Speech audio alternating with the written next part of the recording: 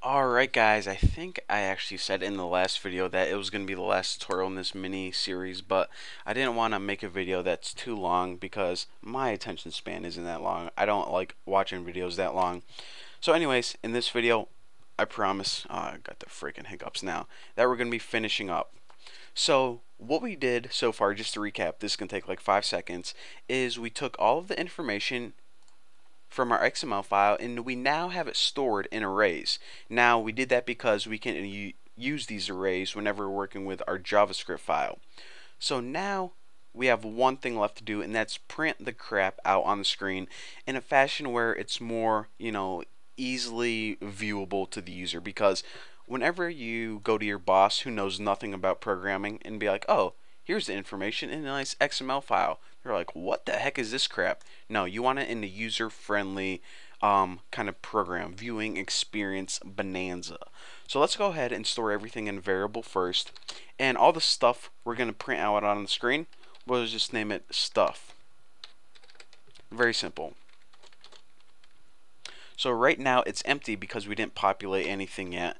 And what I'm going to do is I'm actually going to use a for loop to loop through each array simultaneously, and it's going to be pretty freaking sweet. So for what we want to do is just go ahead and make a counting variable. I is equal to 0, because anytime you're working with arrays, it's always important to set your loop to 0, because remember, computers start counting at 0, only people start counting at 1. Now I is less than, and here's the thing, the next parameter is how long do you want your loop to be. Well, since both of these arrays are the same length, it doesn't really matter which array you get the length of. So you can either do names dot length, or you can do social security numbers dot length. It doesn't matter because each of those are 2 elements long. And that's another awesome thing whenever you're working with XML files. You usually have simultaneous or consistent information, so that's another, awesome thing. And of course, actually let me tighten this up. Of course, we only want to loop through one at a time. So there we go. So basically this loop is gonna, or I is gonna be set to 0, then 1, and then it's gonna stop.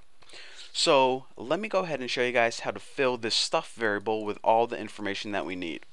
So I actually have this program up and running on my server right now, and let me just show you guys what's going on. So here is the final appearance of our program. We already coded this. Here's the list of people in our HTML file. Now JavaScript is gonna create these, or this I don't even know, this data right here. Bucky Roberts dash social security number. Mike Litteris dash social security number. And this is actually an old one, so the social security numbers are different. But that's the format that we're going to be printing it out in. So now, how do we get that? Well, go ahead and set your stuff variable equal to, the first thing we want is the name of the first person. So how do we get that? Well, names, because that's the array, and in order to get the first item in the array, just write item I, because remember, right now I is equal to 0. This is the very first loop.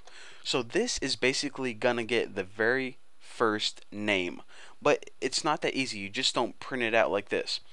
You need to print it out by calling some more properties of it. The first property that you need to append on here is first child. Now the first child is basically the text. So whenever, let me break this down. The names array is basically made up of several items, but the item itself is this entire thing. This entire tag with, these names right here and the text Bucky Roberts. Well, we are only worried about the text or the data inside. In other words, we're not worried about these tags. We only want to print out this name. So that's what the first child is. The first child is the name, and data is basically the text. And if you guys are like, that's freaking stupid, Bucky, why would they make it like that? I don't know. Don't yell at me. I didn't invent AJAX. I just teach it. So this right here is what you need to write in order to print out the text Bucky Roberts. It's stupid, I know, I agree with you, but that's how you do it, and that is what first child means, the text and the data. The first child is the things inside the tags, and the data is the text. Wham bam, thank you ma'am. So now, let's just go ahead and print out this little minus sign to separate the name from the social security number. And after this, of course, we need to print out the data of the social security number array, which is going to be Bucky's social security number. So instead of the names array, because this would print out Bucky Roberts again, just change this to SSNs. So what this is going to do is it's going to say Bucky Roberts and then whatever my social security number was. So it's going to get the first element in the social security number array and print out pretty much the text of that. Now what I want to do after this, and I know I'm going off screen kind of, is I just want to add a line break, and that's what's going to cause Mike Litteris and every other one to be on another line. If we didn't have this line break, then it would just look like one big string of text, and we don't want that. So break, and there we go. So you don't need to do this for every single user or every single employee. You just make one loop and it loops through all of the crap. So again, even though we only, if you were just looking at this in first glance, you would think that it loops through the names array because it has names length. But since both of these arrays are the same length, you can actually use the same loop in conjunction with the names and social security numbers, and it's going to work. You're not going to go out of bounds in your loop at all. So now what we did is we stored all of this information inside the variable stuff. So you think, okay, we can just run our program right now and it's going to look like this, right? Wrong. And that is because even though we stored it inside the variable stuff, we didn't say display that on the screen yet. So in order to display all the content or the value of stuff on the screen, what we need to do is we actually need to say where we want to display it, and well, that's basically it. So where do we want to display this? Well, of course, we want to display it right at this div, the D. So the first thing we need to do is reference the D. So the D variable is equal to document, which is basically your HTML document, get element by ID. And what is the ID of this? It's the D. Just copy that. So now the D in JavaScript refers to the D div element in our HTML file.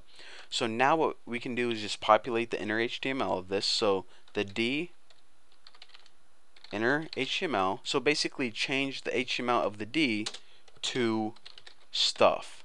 So now our program is finally complete. So what I'm going to do is actually save this, and I'm going to stop the video, and I'm going to upload everything to my server, and I'll show you guys the final program. Alright guys, it was actually a good thing I paused the video because we did have an error, or actually I did have an error I should say, and it took me a while to fix it, at least like 5 minutes.